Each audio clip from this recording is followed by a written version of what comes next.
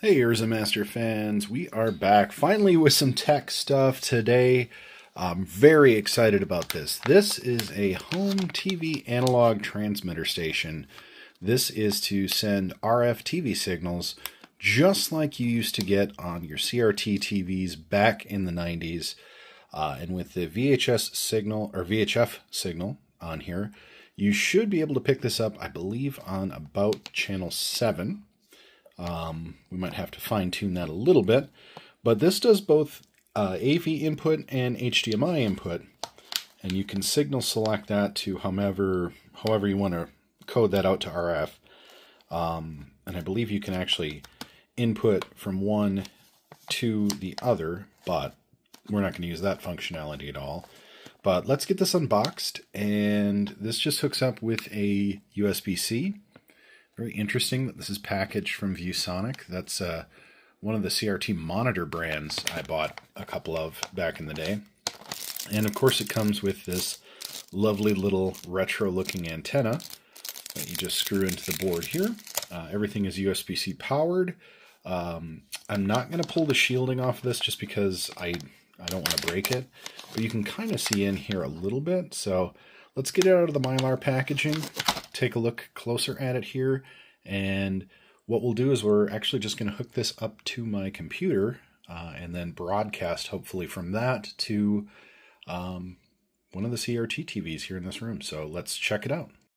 Alright, so here's everything out of the bag.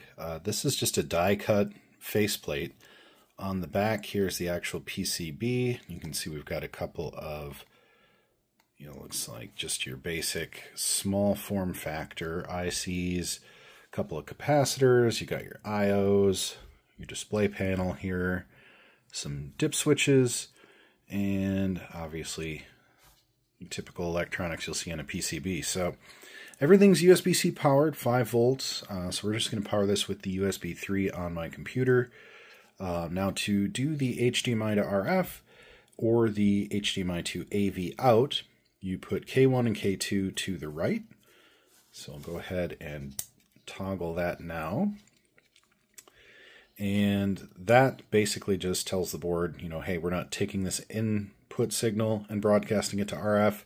It should be HDMI, and that probably simulcasts to this AV out, but it should also output to RF.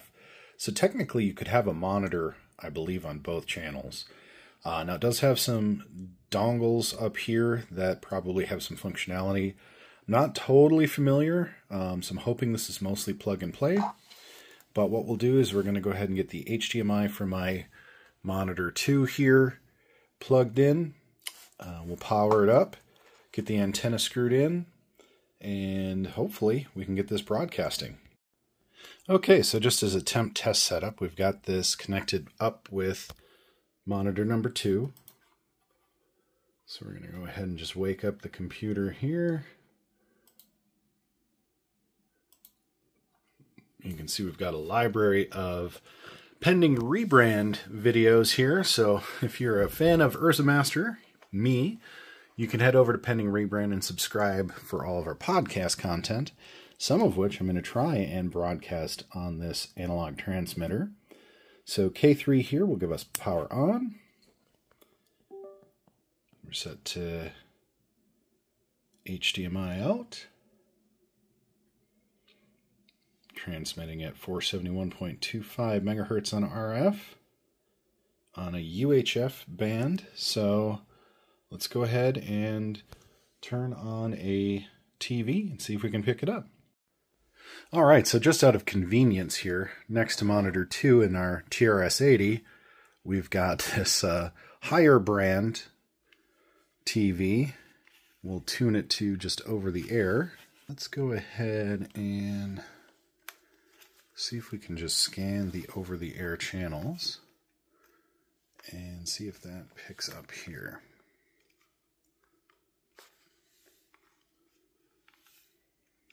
In the meantime, while this is scanning, let's go ahead and power up a CRT TV and see if we can navigate to this on something a little older.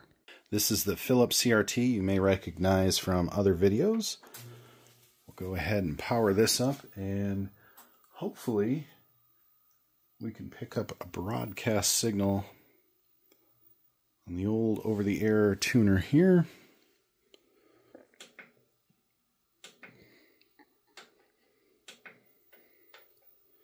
Channel 1, 2, 3, 4, 5, 6, that's 7, 8, 9, 10, 11, 12, 13,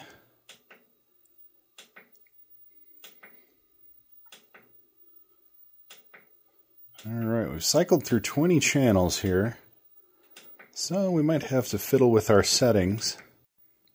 Okay, so we played around with this a little bit, and I think I might have figured it out here. I think this was set to PAL signal. I think the PN there is PAL NTSC, so I switched that to NTSC, so N.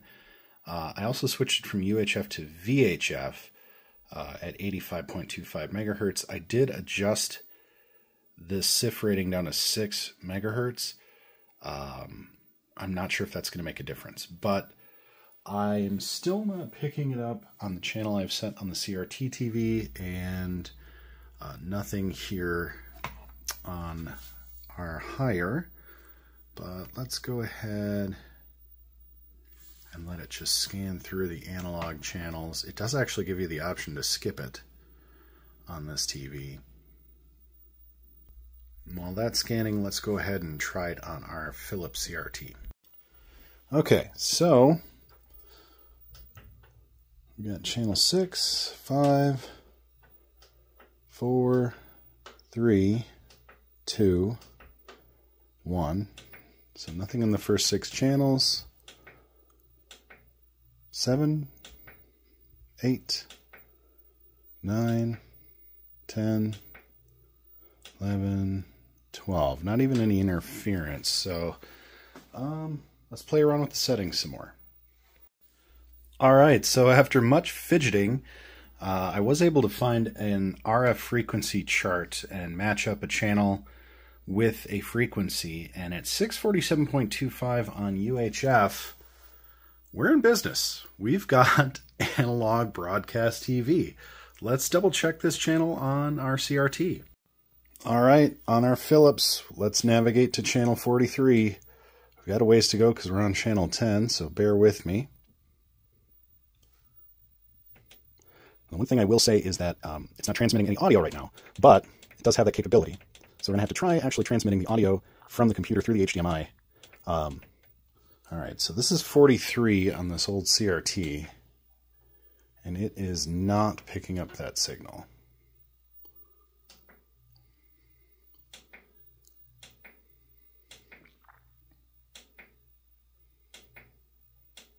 So we're going to just run it a little higher.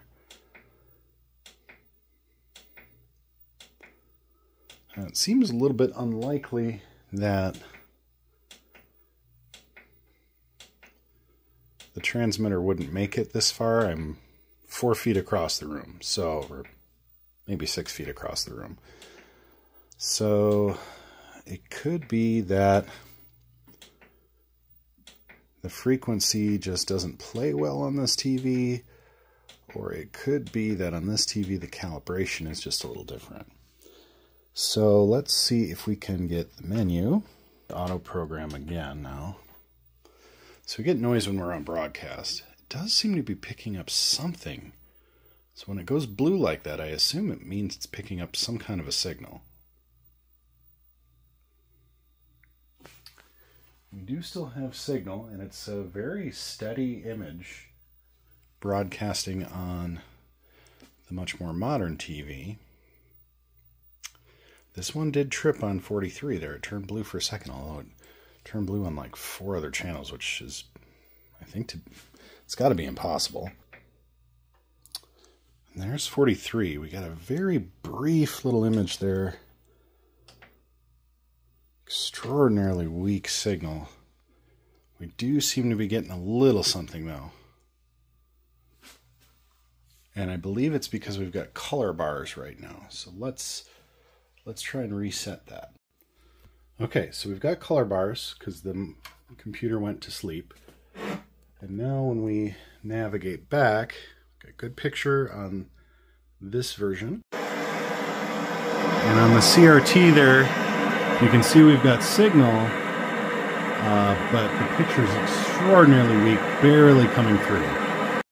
All right, so the good news is we've got signal coming through, but we're on a UHF frequency, so I'm going to just convert this to VHF and just see if we get any change. Now I know switching it to VHF means we're going to have to navigate to the right channel again, but we're going to give that a shot here. Okay, so we switched over to VHF, and now we've lost it on the more modern television, the signal. This is a lower band frequency.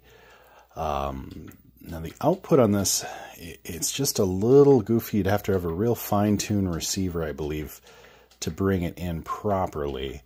And I don't have anything with bunny ears, so we're just going to have to kind of adjust this as we go. But I should be able to pick this up on channel 7 or so. And as you can see, we've got essentially nothing on channel 7.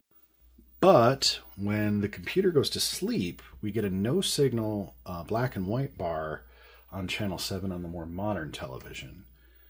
So if we wake the computer up, now we get a signal on channel 7. Unfortunately, it's all in black and white, so we actually get no color band on the VHF, which is interesting. Okay, so we've adjusted back to UHF signal at 519 1/4 megahertz, and we've got a nice clear color picture. I'm not sure what the SIF means. I'm not a TV expert, but it comes prepackaged at 6.5. I'm just wondering if that's going to improve at all our video signal, and it does not. I have to do a little research on exactly what that is, but this is channel 22, so we're going to try this in the CRT and just see if we get any image. But the good news is at least we've got this going. Okay, so on 22 on the CRT across the room, we do actually get a little bit of a signal there, again with no antenna hooked up. That's probably why, but it's promising because we actually do get some kind of a signal. Okay, so the last question I have on this is, can we submit audio through this HDMI connection? Now, currently, I had this muted, but with the mute off, you can hear we've got kind of a interference sound. So nothing really coming through except that video carrier signal. But you can actually see my mouse movement. So if I can locate the mouse here, I'm just going to go ahead and try and play a video source, something short. Okay, so the source file we're playing right now, video comes across really nice, really good picture. But my question is, can we transmit audio? So on the computer, I'm going to just change my sound output here. And let's see about getting that output. Okay, so I don't think through HDMI, at least through the computer, we're going to be getting any audio, but we know we get a nice clean video signal, at least for RF output. So we'll have to try this in a part 2 to get some video with audio playing, and I think we're going to go ahead and just try that from our RCA, but very cool.